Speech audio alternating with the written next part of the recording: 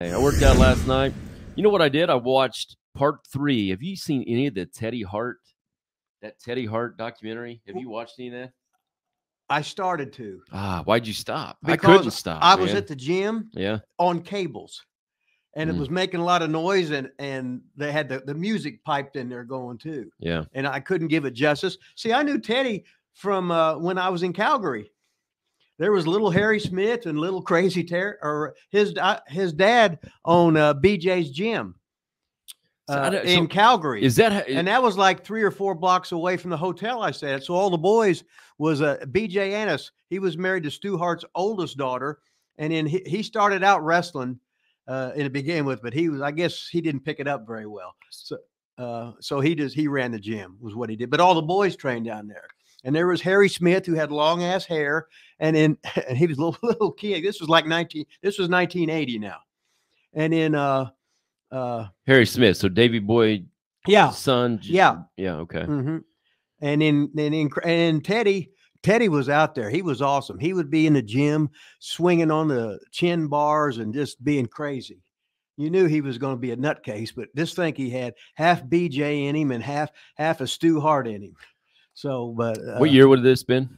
This was 1980 when I was. It couldn't have been.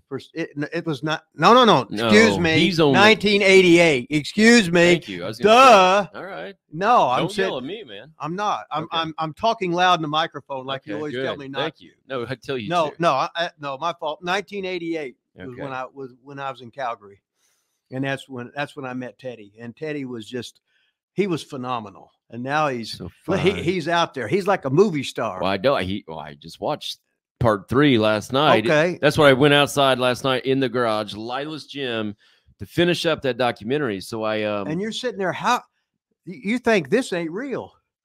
Because he's so out there. It's awesome. It is kind of hard to believe right. if any of it is real or not. And even the guy that made the documentary started questioning his own documentary, like how much of this is real and how much of it is Teddy trying to be Teddy. But so he was the youngest guy ever signed by the WWE, and then he was fired in like no time.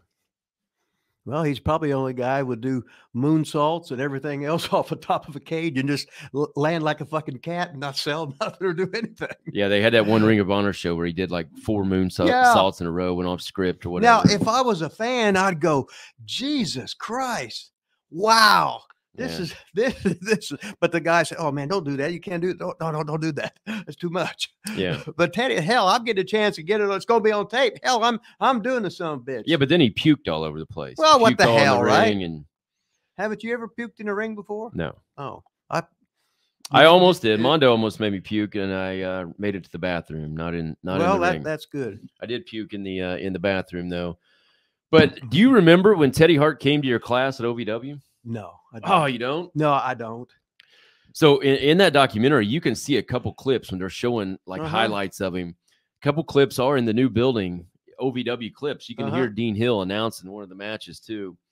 But I just remember him showing up for one-year classes. Everybody's like, holy shit, Teddy Hart's here. And I mean, he was nice, cool, whatever, did all the shit. I remember you talking with him and stuff. I think he was only there for one day, at least in your class. I think at that time maybe they had split us again, and only I think maybe you were just doing. I think it's when you were doing basically like DCW class, and then maybe somebody else was doing contract or whatever. So I think he was doing both, but just came to hang out in yours for a while. But yeah, he was. I just remember he was real outgoing, but real nice then, and he just did all the drills like everybody else. I mean, yeah, he was overqualified. But then you see him on this shit.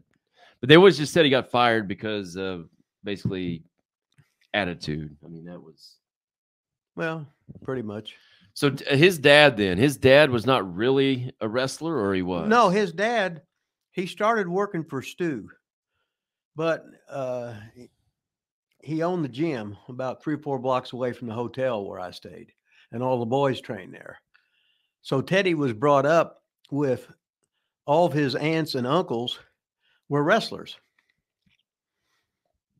So he just fit in and they'd treat him like one of the boys. So here he was, a little kid, Right, but I'm talking about his dad. So his dad just didn't keep wrestling, like he quit wrestling, because on the thing they act like his dad was a professional wrestler, like that was his. Well, he started out being a professional wrestler, but by the time I got there, he wasn't wrestling anymore. No, and he just ran the gym. Did he? Do you know how he met his the mom? Did they meet like through wrestling, or did he get into wrestling because of her? I have no idea. Yeah. Big gold and a billfold, so swole that I can't get the shit closed. So I money fold and rubber band wrap, and when it pop.